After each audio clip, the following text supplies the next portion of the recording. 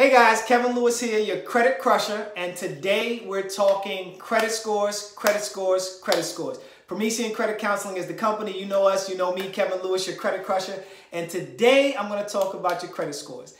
So I've got a lot of people who have been calling me lately, and I talked about this briefly last week, but I want to get in depth about this conversation, about this topic, about this concern. So I've got a lot of people who are calling me and they're saying, hey, Kevin, how come my credit scores are so different everywhere I go? They look at one credit monitoring utility and it has one set of scores. They look at a different credit monitoring utility and it has a different set of scores. They go into their bank to get a car loan. Their car loan people tell you they have a different set of scores. They go into a mortgage lender, the different set of scores. So I'm going to talk to you today about those in depth. I want to take away some of the concern.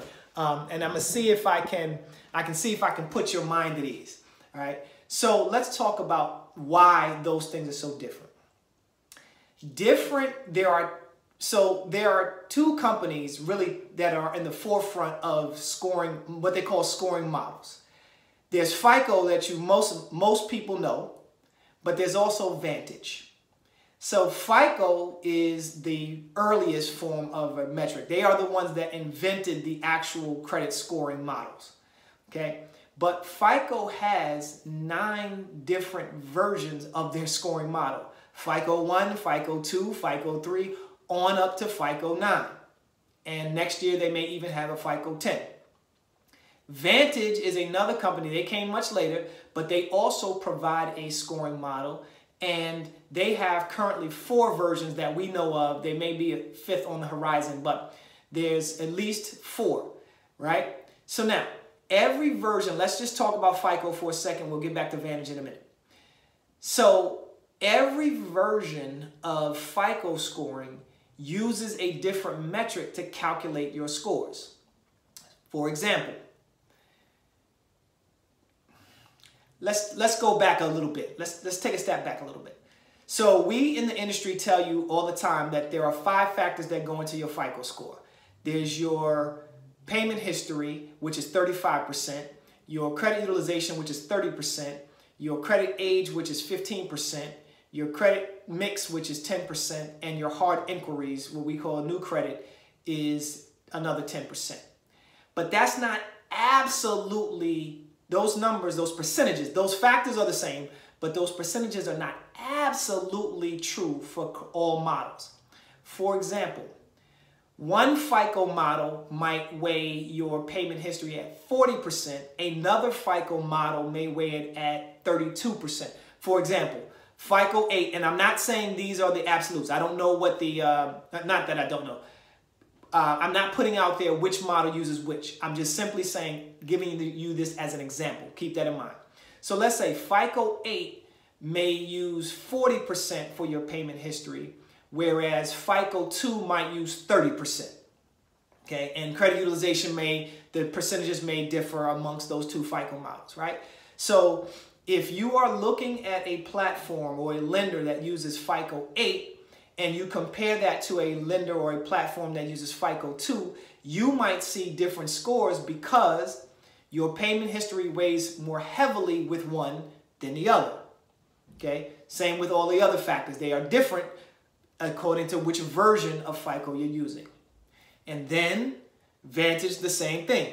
So Vantage 4 might use 40% for your payment history. Vantage 2 might use 30%. So if the creditor is using Vantage 4 and another creditor is using Vantage 2, of course, your scores are going to be different, right? And then the creditors or the credit monitoring utility might use different between those 2. One credit monitoring utility might use FICO, one may use Vantage. So you're going to see your scores differently. So if you go into a mortgage lender, they may use FICO. You go into a car dealership, they may use Vantage. So your scores are going to be different. And you can walk right out of the mortgage lender's office, right to the car dealership. The mortgage lender just told you that your 3 scores are 710, 715, and 720. You go into the car dealership tells you you're 680, 690, and 695. And so you're saying, what is going on? Well, we're using different scoring models, okay? And so what I would tell you is, here's the tip.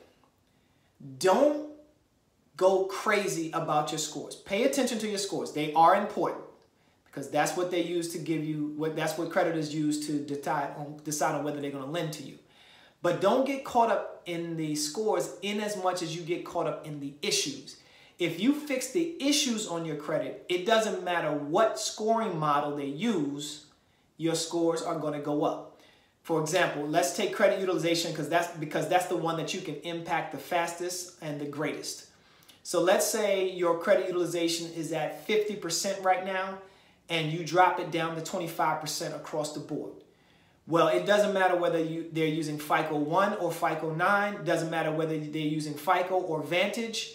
All of your scores will go up as long as, and keep this in mind, as long as you don't do something negative to offset the positive. So if you bring your credit utilization down, but you miss a payment, of course, your scores are going to go down because that negative offset the positive. But as long as you've done everything positive, all of your scores will rise. You guys have heard the saying, as the river rises, so do the boats. Well, that's the case in credit. Fix your issues, all of your scores will go up, doesn't matter what model they're using and which one of the scoring models or scoring company models they use, okay? Keep that in mind. I want to put this in your ear too. This is another tip. This is another tip. So the tip is, oh, one other thing. Choose a credit monitoring utility and stick with that one. That's the way you won't drive yourself insane. So if Credit Karma is what you like, stick with Credit Karma. If MyFICO is what you like, stick with MyFICO. If Experian is what you like, stick with Experian. But don't toggle between the three because your scores are going to be different across them and you'll drive yourself insane because you're like, I don't know which one they're going to use. Just choose one, fix the issues, and just know that if your scores rise with one of them, they're going to rise on all of them as long as you don't offset the positives.